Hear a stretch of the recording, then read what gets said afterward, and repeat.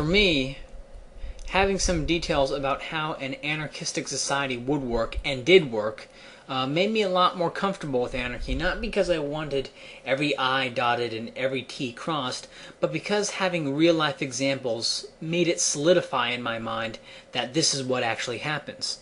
The chaos of the Wild West is largely a Hollywood myth. The anarchist West was more peaceful than the East because crime and violence wasn't subsidized. Without government, how was land claimed and property rights dealt with? Well, New Frontier land was technically owned by the federal government in the same way that God owns land in a theocracy. The settlers were supposedly trespassers and so had to devise their own way of defining and protecting property rights. This was done through land clubs or claim associations. Each claim association had its own constitution and laws specifying what you had to do to own land. Often it was a combination of claiming and improving the land. You had to go out there and put stakes in the ground to show your claim, and then you had to have so many improvements built up on your land to justify the claim. Maybe it was, for so many acres you had to have this many improvements or something like that.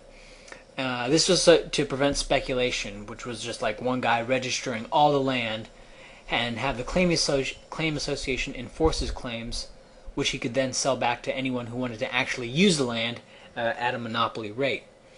Associations had constitutions and bylaws and stuff that you signed on to when you registered your claim. The associations also resolved disputes either through their own courts or through a third-party court. Most disputes were resolved by an association court and abided by both parties, with the primary enforcement mechanism being that everyone who signed onto the association agreed to blackball anyone who broke the association's laws or failed to abide by an association court ruling, or claim jumpers who didn't even register their land with the claim association and were kind of being like free riders. And theoretically, the claim association would then use violence if the negative enforcement failed, but this was exceedingly rare because what would be the point of jumping a claim if everyone around you wouldn't even let you pass to their territory to go to town? Everyone signed on that they wouldn't trade or deal or anything with someone who had jumped a claim or shirked a ruling. So it was impossible. You'd be an economic pariah. So going against the association ruling and going against association rules was very rare because of that. The associations were paid for with registration fee or subscription fee or combination, and were prevented from charging monopoly rates or becoming tyrannical because of competition with other claim associations. So abuse by the claim associations and crappy laws and shit rulings were prevented because they had to compete with other claim associations.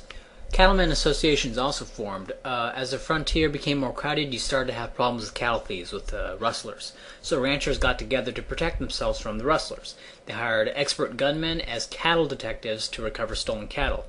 And how they recovered the stolen cattle? Well, Other large-scale associations like the Rocky Mountain Detective Association and Anti-Horse Thief Associations were information-providing services and coordination services, and rarely provided on-the-spot enforcement of the private rules. So you had a whole private network emerge just to stop cattle thieves. Most hired gunmen worked for the legitimate ranchers because they had the most money and could guarantee long-term employment, whereas the rustlers really couldn't. Some of the individual gunmen did drift in and out of a life of crime and sometimes did form loose criminal associations, but these associations did not seem to be encouraged by the market form of peacekeeping, and in fact seemed to be dealt with more quickly and more severely under private property protective associations than under government organization. You didn't have any real economies of scale that come with trafficking in, quote, illegal, close quote, substances such as drugs or alcohol. And since everyone and his mom and his dog had a gun, you had to be pretty matrix to pull anything off, and most criminals ended up becoming fairly dead. Mining companies on the frontier had their own laws as well, and constitutions and courts. Company constitutions often specified arrangements for payments to be used for caring for sick and unfortunate, rules for personal conduct, and fines which could be imposed for misconduct. If a dispute over a company court ruling was severe enough, I mean, there were enough people who were pissed off at the court ruling. The company would then simply divide a single district into multiple districts, and each district would have the new law. And so people had a degree of choice in the law they lived under in a way that you just don't have with the government. Moreover, the services of trained lawyers were not welcomed in many of the camps, and even forbidden in districts such as the Union Mining District.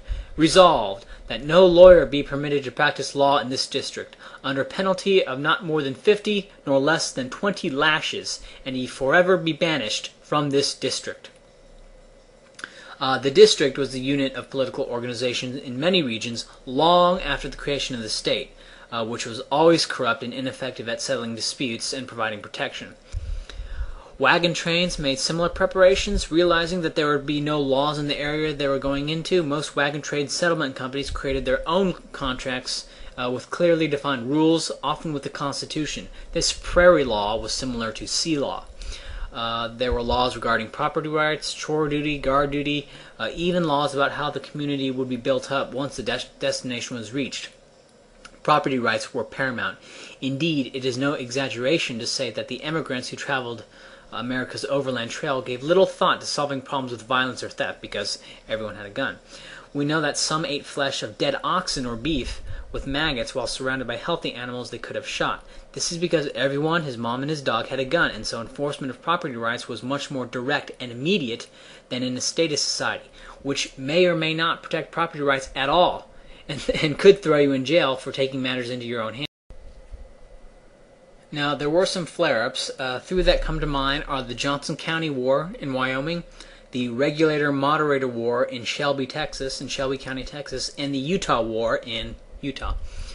The Regulator-Moderator War was between 1839 and 1844 and resulted in 18 deaths and many more woundings, and given the traditional 3-to-1 ratio in combat, we can estimate about 54 woundings or maimings. This was a result of, quote, the moderators, close quote, issuing phony land deeds and stealing livestock while claiming to be vigilantes. They were opposed by, quote, the regulators, close quote, who organized under the pretense that they were going to stop the moderators, but they were, of course, just as bad. The war eventually devolved into just a series of individual and family feuds. Eventually, Sam Houston sent in 16 troops, and that quickly stopped the fighting. Now, why did you have this chaos ensue in Texas, but not in some place like Nebraska that was completely lawless? Well, you didn't have claim associations in Texas. You supposedly had a government law, and land was bought from this government.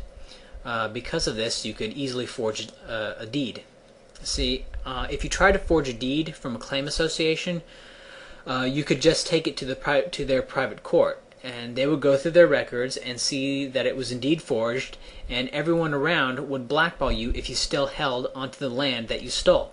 So the private claim association rendered land worthless to anyone except the registered owner. This is not the case in government. If someone forges a deed, you have to take it to a local government court, which of course doesn't have the records, and of course state courts take ages to get anything done, and of course the enforcement arm of the government may or may not be in your area, okay? Whereas private enforcement agencies are typically closer to the fight because they have skin in the game. Also, nobody signed a contract with the government saying that they would blackball land thieves. And so land thieves could use government land. They can't use land they registered from forged land they took from a claim association. So because they didn't adequately address the problem of property rights and instead fell back on the non-answer of the government, you had a feud which the government eventually responded to in Texas 5 years later. The Utah War. Brigham Young, the governor of the Utah Territory, wanted to make polygamy legal as per Mormon practice. He was able to do so because back east Congress had adopted popular sovereignty. Popular sovereignty was used to settle the slavery issue. Territories could make slavery laws as they saw fit, preventing any additional free or slave states from entering the Union. Okay, that's why they had it. And it's because they didn't want to have an imbalance which would lead to a breakup of the Union, which would lead to a civil war. Unfortunately, the popular sovereignty of Utah was pro-polygamy, which the U.S. federal government sought to quash. President Buchanan sent 2,500 troops to depose Brigham Young and appoint some new government who was not elected or anything. So much for liberty. Of course, the government troops got their nose bloodied in a few battles, and they got the hell out of there, and then to save face, Congress said, well, it's okay, you can do it, we changed our mind. But of course, they just got their butt beats. That's what really happened.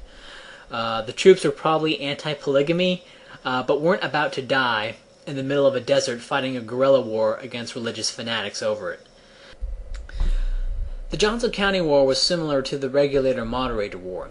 A group of cattle cooperatives threw together an expedition of 50 men to go to Johnson County and wipe out what they claimed were cattle rustlers, although there is circumstantial evidence that sheds doubt on this claim. At the time, there was a territory government in Wyoming which gave the green light on the campaign. At first, some guys in Johnson County appealed to the territory government for assistance, but of course the territory government had already okayed the massacre, probably because they had received bribes. And so Johnson County was on its own. And so what they did is they formed up a militia of about 300 and held up the invaders in some ranch. News that the invasion had failed reached the territory government, which only then telegrammed the Secretary of War, who ordered federal troops in the area to save the 50 men who were out to kill a bunch of people they just claimed were stealing cattle. No, there was no trial, there was no due process, there was no third-party investigation. It was just a bunch of guys say they're stealing cattle, and the territory government said, okay, go kill them. And when they went to kill them, and then when they failed, only then when they failed, did the territory government appeal to the federal government to bail these guys out. Absolutely sickening. And of course, the men they claimed were stealing cattle from them also happened to be their competitors, and also were trying to set up another cattle conglomerate.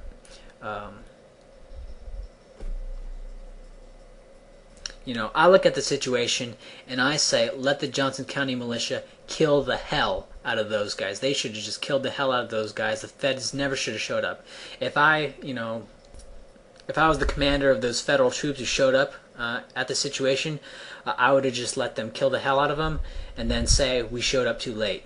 Okay, the feds came in and saved those guys from a very well-deserved fate. But, instead of creating associations to protect property and keeping each other in check, the people of Wyoming fell back on the non-answer of government. And since government officials have no skin in the game, they have very little incentive in actually protecting property rights, and so shit like this is what happens. You are not kept safe by a higher power. There is no higher power looking out for you. You are kept safe by people who have an interest to keep you and your possessions safe. People will keep you safe to the degree that they have an interest in keeping you safe. Government police will keep you safe because if they are grossly negligent, they will be fired. But if they are just kind of crappy, they will stay around. Thus, government police are just kind of crappy. They protect you to the degree that it is in their self-interest to protect you. You can either recognize this fact, that people respond to incentives, and build your associations accordingly. You can live in a world of fantasy where strangers actually give a shit about you, or you can live in the real world where you recognize that they don't and try to build a humane society which recognizes this cold fact. Ignoring it is not cruel, and promoting fantasy is not nice, because war is the price of fantasy.